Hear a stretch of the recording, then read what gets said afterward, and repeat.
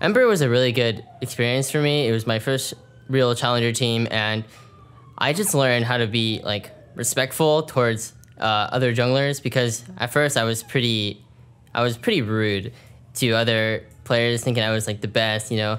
But over time, I realized that that's not what I should do, and it just improved my attitude a lot and my sense for the game in general, and it really helped me.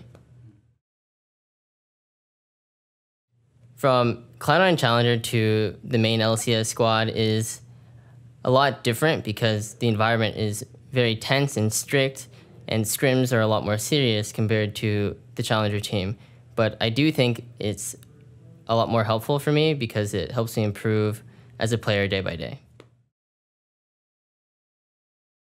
Specifically, my family gives me a lot of support in like emotion-wise. They always say I can strive to be whatever I want to be, and I'm definitely looking forward to the path I'm taking now. I think my mom definitely does help me the most. She is very, very supportive with my career and what I want to do. And I'm probably striving to just be one of the best junglers in the LCS.